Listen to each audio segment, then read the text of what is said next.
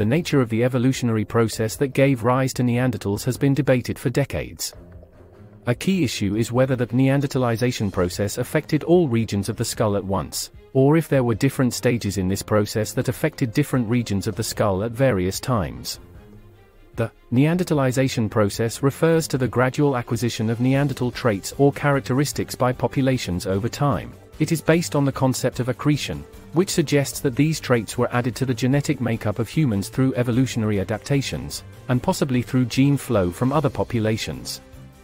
Neanderthals would never win a beauty contest, and now that their skulls have been scanned, it is clear that their robust faces, complete with wide noses, long skulls, and large eyes, were not even cold weather adaptations.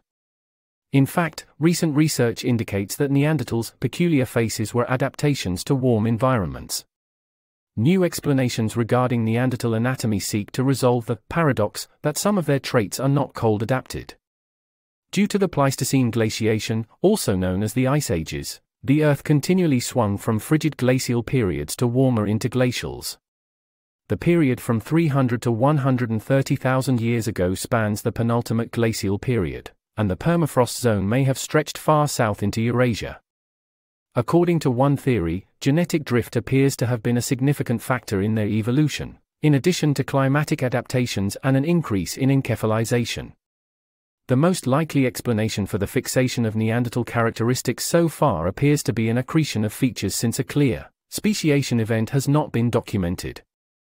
According to the accretion model of Neanderthal evolution, populations in Europe gradually accumulated distinctive morphological traits, which allowed this subgroup of late Pleistocene hominids to develop in either partial or complete genetic isolation from the rest of humanity. The model claims that as these traits became more prevalent, they also became less variable.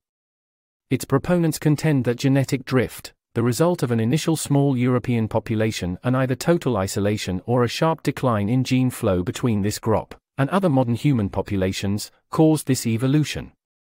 Moreover, multiple human lineages coexisted during the late Middle and late Pleistocene, which produced a diverse biogeographic environment for human evolution. These paleo-environments were diverse, ranging from the Gobi Desert to tropical rainforest, from coastal plains to the Tibet Plateau, and from the steppes of Europe to savannas of East Africa and the deserts of the Middle East. However, evidence points to a common ancestor or lineage of Neanderthals, Denisovans, and modern humans. This common ancestor likely lived between 600,000 and 750,000 years ago, according to DNA evidence. The Neanderthals originated from one branch that migrated to Western Eurasia. The other branch relocated to Eastern Eurasia and became Denisovan. The modern humans, Homo sapiens, originated from those who migrated to Africa, in accordance with the last common ancestor being in Eurasia. Nonetheless, evidence from the Middle Pleistocene assemblages has emphasized the impossibility of aligning, in a chronological sequence, of the primitive and derived traits of Middle Pleistocene populations. To be specific, studies revealed that pre-Neanderthal fossils, dated to approximately 420,000 years ago, were more Neanderthal not only than classic Neanderthal populations, but also more Neanderthals than some Neanderthal themselves. Thus, the evidence is not supportive of the hypothesis that earlier Neanderthal specimens would show basal or primitive Neanderthal morphology, while the later ones would exhibit full-blown, classic or derived Neanderthal anatomy. In terms of morphology, ancient human fossils are sometimes referred to as Neanderthaloid, that have large Neanderthal-like features such as large brow ridges, large eye sockets and low-vaulted, elongated brain cases. For example, the Kabwe cranium and other skulls from Africa are sometimes referred to as an African Neanderthals, and the Java man skulls from Indonesia are sometimes referred to as Eastern Neanderthals. Meanwhile, Neanderthals from the Levant are sometimes referred to as warm Neanderthals, while the classic European Neanderthals are referred to as cold Neanderthals.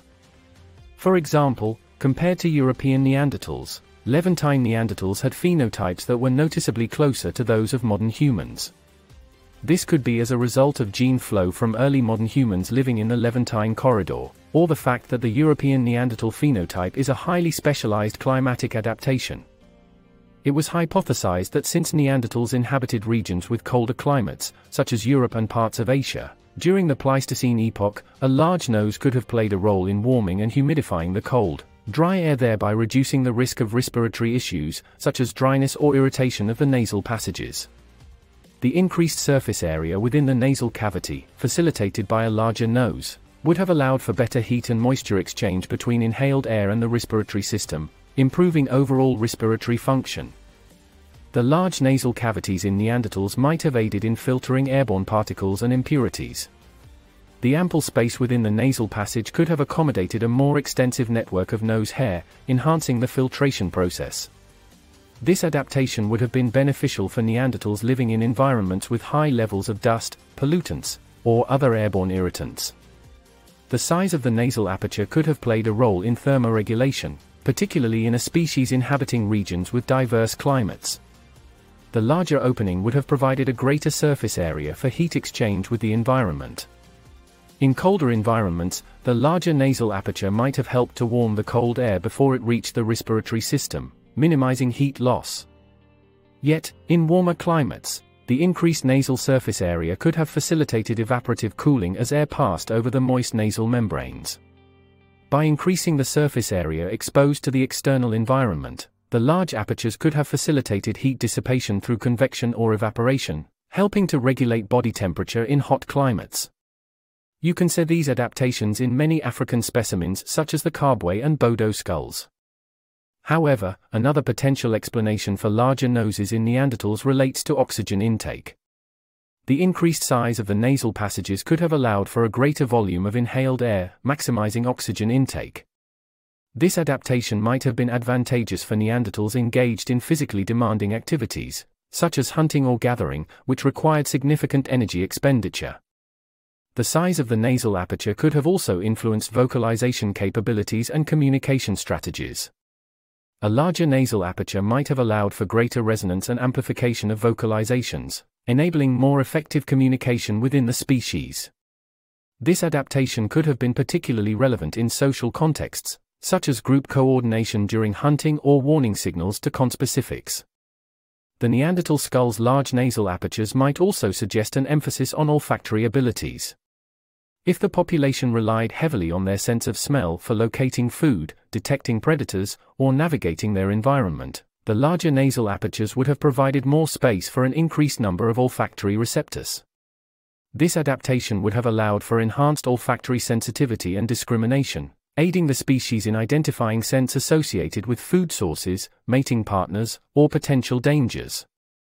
Indeed, Neanderthals inhabited different ecological niches during the Pleistocene era, including regions of Europe and Western Asia. These areas posed various challenges, such as dense forests, caves, and high latitudes with limited sunlight.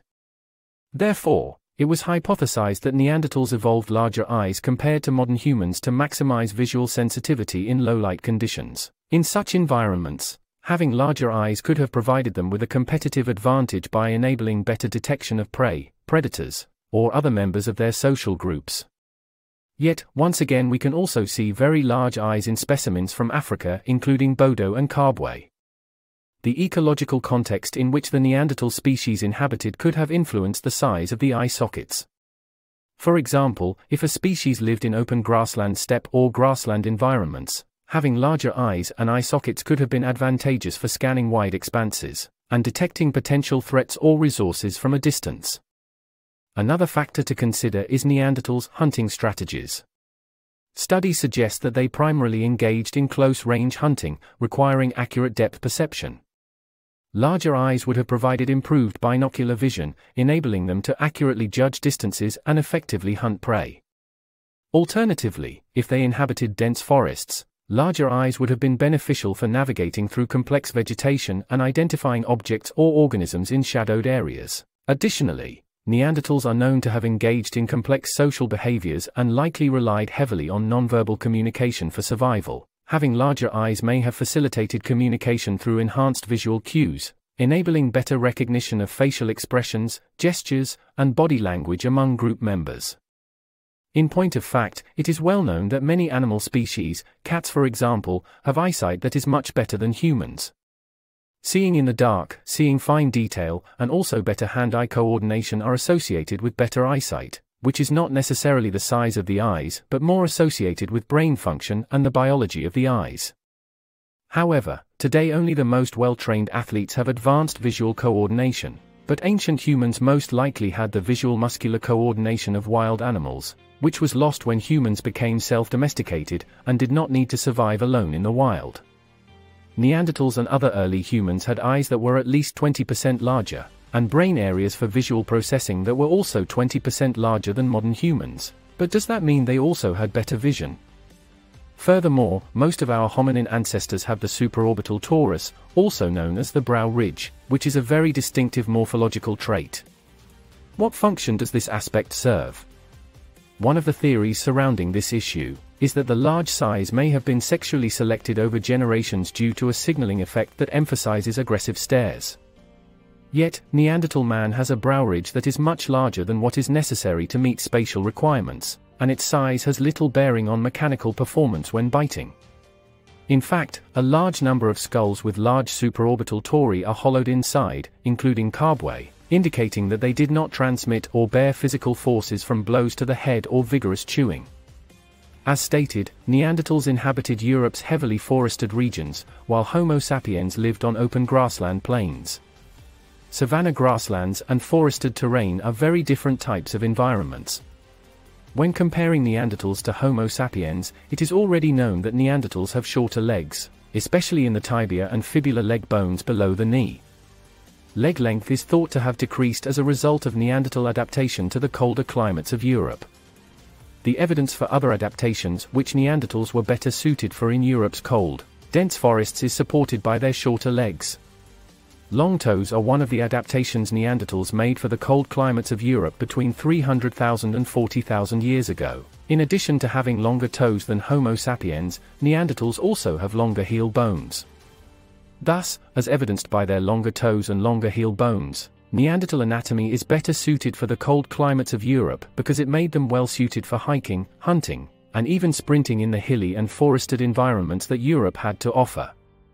Yet, the hypothesis for their large eyes and noses being a cold weather adaptation is not supported by evidence. Based on these findings, scientists propose a source and sink model, where the variability of the fossil hominin samples in early and middle Pleistocene Europe was explained as a result of repeated population dispersals, fragmentation, and recombination of surviving populations inside Europe. The driving force behind this demographic patterning would be the climatic fluctuations, which would also define the windows of opportunity for immigration episodes from Southwest Asia. Source populations would have lived in those parts of southern Europe where hominins could have survived glacial periods. Whereas, the sink populations would have been in those areas in higher latitudes that were only suitable for occupation in warm interglacials. Furthermore, these sink populations would often have depended upon source populations to maintain a stable populations. However, when environmental conditions deteriorated, many sink populations would have become extinct and/or retreated to a southern refuge where they would have mixed with the resident groups. This recombination would explain the high morphological variability maintained by European populations throughout the Middle Pleistocene, despite the demographic decline. In fact, in another peer-reviewed paper, scientists suggest that a multidirectional, shuttle dispersal model is more likely to explain the complex phylogenetic connections among African and Eurasian hominin species and populations.